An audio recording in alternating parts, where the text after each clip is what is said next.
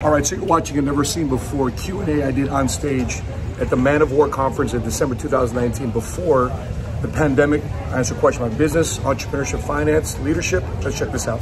As I mentioned yesterday, I came out of the Marine Corps as my 7th year in the Marines, and I stumbled into entrepreneurship. I never thought I'd be in the business world. I was a door gunner on the helicopter, and let alone never thought I'd be in the insurance industry. I got a Wall Street background. I never thought I'd be in the insurance industry. I was horrible with money. But make a long story short, I made a career. The last 20 years now I've been in the insurance industry. The first 12, I was an independent agent, just seeing 60, 80 clients a year. And then in 2009, 2010, I had a client keep looking at my chair during an annual review. I'm like, bro, what are you doing? Pay attention. Going over your retirement account. Dude, I like your chair. This is 2009, 2010. I said, the difference between your chair and my chair is this. So drop it. What you got? He goes, the difference between your chair and my chair is what happens when we both get up. So what are you talking about? He says, when I go get back up from my chair when we're doing this annual review, I go back to my dead-end job. I know the money I'm going to make, the salary I'm going to make. I know the life I'm going to live in the next year, 2, 3, 4 years, maybe incremental $5,000, $10,000 difference. Then I'm selling off into the sunset. You know, on the other hand, you get up from your chair, you do what you want. You call your own shots. You take your wife out for lunch. You take your kids out for lunch. You pick them up from school, you take them out to lunch. You call your own shots because I like your chair. And it was at that point, Ralph, I was like, you know what? I think I need to teach this guy my industry. I don't even know how to get your license. I got licensed when I was in California. You get licensed, I guess, by taking an exam somewhere here in Illinois, and I didn't even know. And so it was at that point, another client came in and said, I like your life. I want to live, what you're doing. And it was at that point I realized that provided me the data and the feedback. It says, you know what? I need to duplicate myself to other people because people will love to do what I did, just as somebody did to me in 1999 to get me involved inside this financial services industry. So anyway, make a long story short, we went from myself as an individual sales practice to become a mini sales manager. I had 27 guys, and we've got over 2,500 agents across the country, and including Puerto Rico. And I go coast to coast. We have offices in Northern California. We got offices in San Diego. We got offices in Memphis, Atlanta, Dallas, San Antonio, Charlotte, North Carolina, Jacksonville, Orlando, Fort Myers, and Miami. So we got people all over the place, and nobody can tell me that we don't work because we've duplicated our system in multiple places because everybody needs the product that we sell, which is money and financial freedom and to build a life. And we're blessed with this kid because we've got 5 kids now, but this is the first kid out of the 4 that my wife and I have had together. It's our bridge kid. It's our kid we've had together. So I had 3 to begin with, and she had 1, and this is our bridge kid. And it's interesting because I've been working at this thing for 20 years, but the first time we've ever had a kid between the 2 of us where we're not worried about money. We're not worried about financial issues. We're not worried about what we can afford. It's a different scenario, and I think I'm so thankful about entrepreneurship. I'm so thankful about capitalism. I'm so thankful. My son's back there, and the last time we were down here was up in Hollywood, Florida, because I qualified for a company-paid trip. And so we took him there, and it's funny because I exposed him to this world of the insurance world and financial services. I was figuring it out, he was figuring it out. But it's interesting now that my son is here as an adult, as a 24-year-old young man, and he's experiencing manhood and other examples of success because there's only so much I can tell him because he doesn't see the world. I break it down to 3 phases of parenthood. The first phase of parenthood is idolize. Papi, I love you, right? My dad is stronger than your dad. My dad's faster than your dad. And then we fall into the second phase, somewhere around the 12, 13, 14-year-old range, which is demonize, right? You do nothing right as a parent, right? You don't know nothing, Dad, right? Until they slip into the humanize phase, until they got to buy their own toilet paper and toothpaste, and they make a living in top ramen noodles just like I did. And then I call that the humanize phase. So idolize, demonize, and now humanize. I think he's starting to fall into the humanize phase because he wants a relationship. He wants to have a better life. So, great, man. Yeah.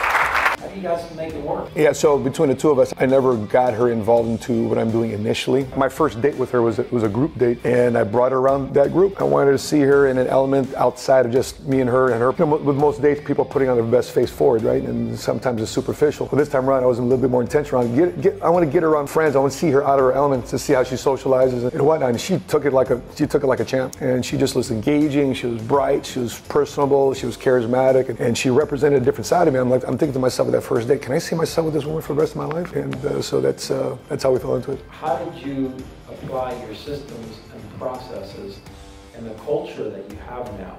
Right.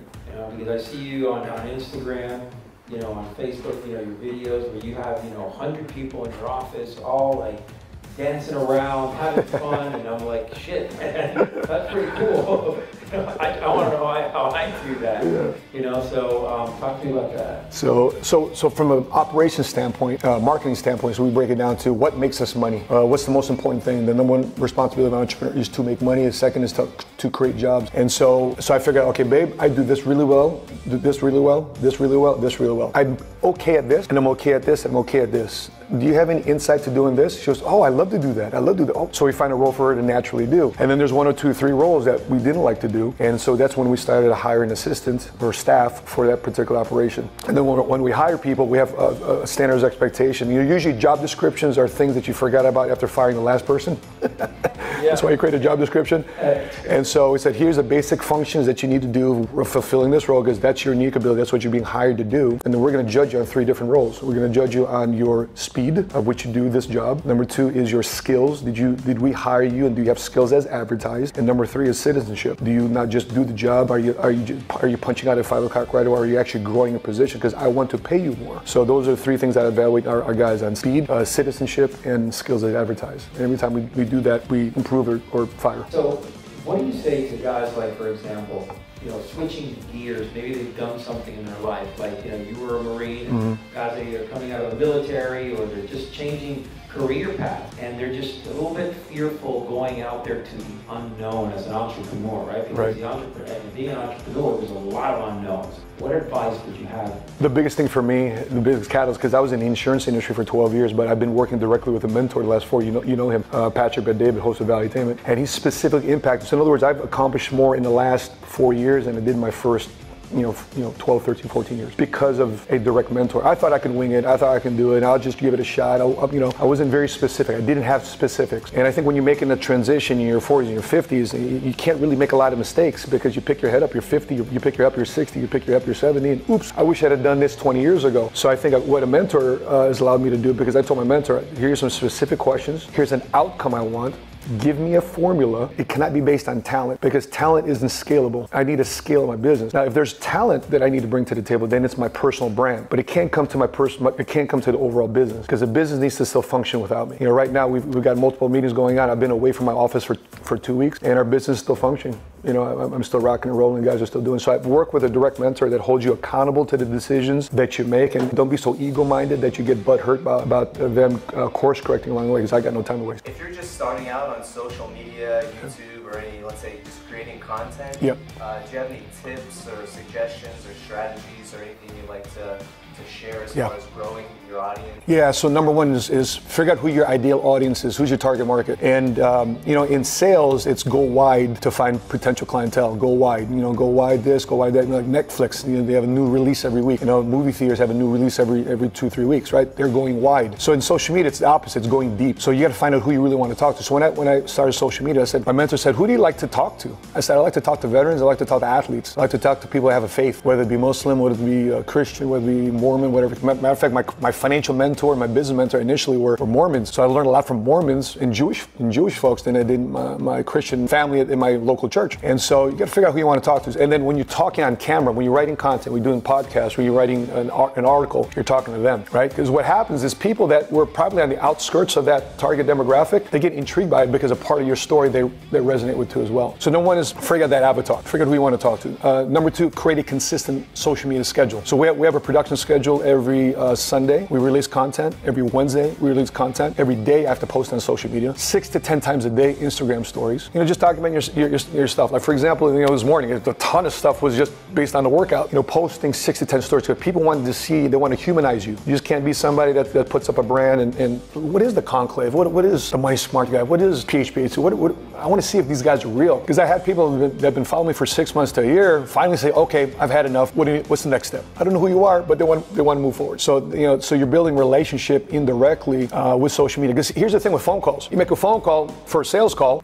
you hang up the phone, that conversation is done. Social media, you post content 6 weeks, 12 weeks, 6 months, a year goes by, people who still watch that stuff. And then people reach out, hey, I really like your video. Which video? And you find out it's a video posted 2 years ago. The third piece of content is write down the 10 biggest questions people have about your business. What's the 10 biggest objections people have about your business or your product? What's the 10 biggest concerns? Right there is an episode, or you can release that once a day. Hey, the biggest concern people have about my widget is this. The top 5 things that people do when they look for my product, right? So you want to write content in that regard, because what happens is social media is a salesperson, a person that's marketing for you day in, day out. And number 4, don't be afraid of the camera. You're a good looking dude anyway. By the way, I think more people are critical of how they look on camera versus how they sound. So be conscious of how you sound and how you come off, your tonality, your mannerisms. If you want to create a brand about something, be consistent with that brand. For example, I'm wearing a shirt right now because I know it's going on social media called Entrepathlete. Entrepathlete is how we treat business like sport. Like I want to treat my business like I'm an athlete, right? Like sleep is so important to me. Rachel gave me the whole tones, and I said, babe, I woke up next day, babe, I'm jacked up. I'm like, I got so much sleep. I'm asking him today,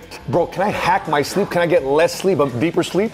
Because I'm like, can I get 4 hours of sleep with his whole tones at the delta level, because I want to get back to work. I want to shoot out the house. So that'd be it on social media. And number 5 would be look for people in your space to do collaborations. One of the conversations I want to have with Sawman is have a piece of content that we can do. And I can interview folks in that area to drive value to the people that are following me on social media. Because the people aren't going to look at you as a brand anymore. They're going to look at you as a resource. Looking forward to it, man. Let me know who I should follow. So send me a DM. Okay, got it. Hey, very good. G. Langford. There you go. You have a lot of success as a producer. And yep. Also, I'd like to talk about how do you build a team that big and how do you manage those relationships so that you still stay personal and engaged and in touch with all those people in all different places. Yeah. So first thing, as a producer, I had to learn how to sell. I wish earlier on somebody taught me how to sell. I think I learned how to sell maybe my 4th or 5th or 6th year in. And once I learned how to sell, and once I obtained certain skills to learn how to sell, specific to my product, because in our industry we have an intangible product. What we sell is a promise. So you buy something for $100 today, $10,000 today, you're not going to get it today. Unlike a house or a mortgage or doing your taxes or a whole tones type of product, you can get immediate results from it. So you and I sell a product that most people never see the benefit that they provide, right?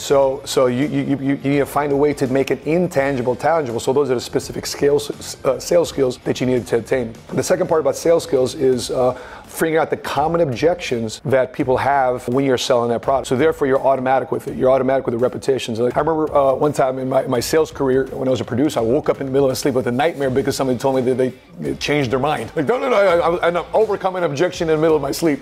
I'm looking around and just, what the hell am I? Right? But you want to have those objections on automatic. The third thing is, when you are selling, when you are overcoming objections, make sure that you're listening. Not in the back of your mind looking for a way to overcome your objection, because you think you're about to overcome your objection, but without empathy or perspective, you may incorrectly pitch or incorrectly overcome the wrong objection when really that's not where it's coming from. Especially in our world, because guys don't buy insurance because they're muy macho. And so, so that's the thing. Especially in the world of, I started making money. And the thing about the sales world, especially in our world, I didn't want to go to my client in a fancy car. Now, different story when I'm recruiting, because I want to sell people my field, my company. But when I'm sitting with a client, especially being conservative in me handling their 401k or handling their insurance, I had a different car for that versus the car I would ball out with. So just keep that in mind, because as much as you don't think it, people are judging a book by its cover. And so if that's the case, we'll make it the cover you want people to see. What would you recommend? How would you start? Where would you start? Yeah. What would be the first step you would take? Now, I'm talking for my 12-year-old but really I'm talking about myself here. Right. Where would you be? So when I came out the Marine Corps, it was difficult for me to be in sales, because what didn't I hear for 8 years? I didn't hear no. I didn't hear I'll think about it. I didn't hear call me next week. So my program was all jacked up for sales, because that's what you need. You need patience with sales. You need volume with sales. And so when I reprogram my way of selling is, number one, automatically condition myself to start asking questions. If I ask questions with authentic intrigue about their problem, and then asking them how they're solving that problem, then that's an opportunity then for me to provide my solution. So finding a problem, finding out how they're solving their problem. If they're not really solving their problem, number three, then I can answer by asking a question. Well, would you like help with that? Would you like assistance with that? Because what I found myself early in my sales career is I was telling people what to do. You need to do this, you need to do that, you need to do this. I don't know, people are like, I don't need to do shit. You need to tell me what to do. It's my money. I get it. But if I show them a problem by exposing a pain, if I can't find their pain, I can't move them. But if I find their pain and educate them in a way that explains the consequences of allowing that pain to exist, then they want a solution. And sometimes if they want a solution, they won't think about the price for it. The unique thing about my product is I have a sliding scale to my product. Hey, what can you save a month? Right? So we don't really have a price point for saving in your retirement account. The problem I have in my field is getting people just to get started, right? And that's that's an inherent problem there. But number one is finding people's problems, asking questions, being genuine in asking questions and listening to where they're coming from, and then find a way to insert yourself at that point, and also understanding why you are different from your competition, right? And most times it's because of the relationship with you. Good stuff, man. Yeah. Man, thank you cool. so much. I appreciate it. Awesome. Brother. Thank you, Conclave. Take care.